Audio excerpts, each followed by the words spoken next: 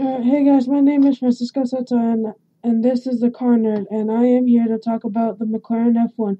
The McLaren F1 is made in the U.S. It was made in 1996. It was meant to be a race car, but some people bought them for the road to cruise around in. Today, the cost is 14.5 million. Not only powerful and quick, the F1 was also the world's fastest production car.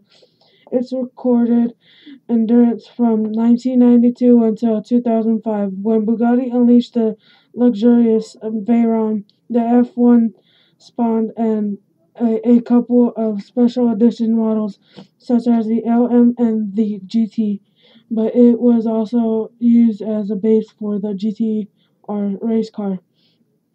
Essentially, a standard F1 with aerodynamic improvements, the GTR went on to win the 24 Hour of Le Mans in its first year on the racetrack.